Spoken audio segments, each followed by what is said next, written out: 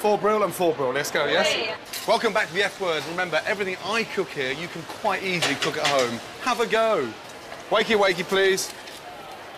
Now, time for the main course, which is brill poached in red wine, served with crushed celeriac, finished with a touch of cream and roasted salsify. Tables going now, Mark? People don't actually think about cooking a white fish in a red wine, but it actually tastes amazing and it looks fantastic when you cut into it. Brill. Razor sharp knife. Fillet. Nice, long slices. That's the first one off. Up.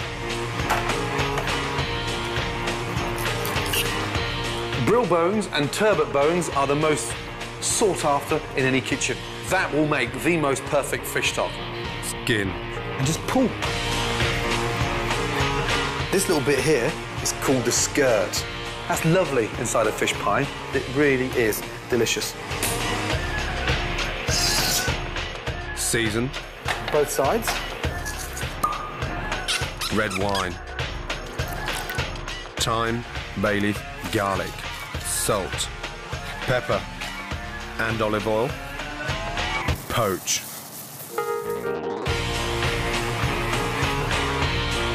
The sauce. Shallots. It's a bit of a sort of cook's thing, really, because onions are far too strong. A shallot is quite mellow. Butter. And get some real nice colour on there. I want this nice, real nut brown flavour on the shallot.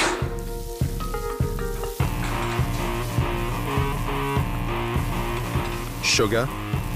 Really starts to caramelise those shallots. Beautiful shine on there. Raspberry vinegar. In.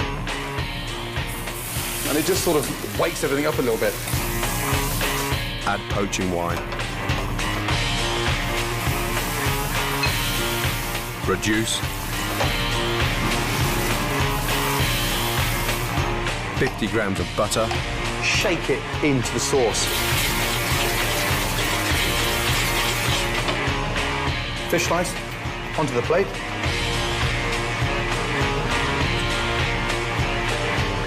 Brill in red wine sauce. Done. Now, when you're filleting a fish, use a very flexible, sharp knife because let the knife do the work. And a brill like this actually comes with its own instructions because all you have to do is follow the lines. So we start from the head, we come in, cut round the head, and then just one clean sweep down that line and just go all the way down to the tail. And look what happens. The knife actually cuts away the fillet and then lay the fillet back on top of the brill and just follow the knife all the way through. That's the first fillet off, literally 2 sweeps. Every drawer should have these 4 very simple, straightforward knives. The filleting knife that does the work for you. That's a flexible blade that bends round the bone on the fish and doesn't allow it... Oh, me. OK, shit, I've just stabbed Danny. Have you got a plaster? Neil, I owe you a knife, OK? To go with the brill, we're serving 2 vegetables you may not have cooked with before. Crushed celeriac, brought together with some cream, and then some roasted salsify. Salsify tastes like a cross between artichoke and turnip. Don't overcook it, as it adds great texture to the dish. I add it to onions sautéed in oil. A knob of butter browns them nicely and finishes off the flavour.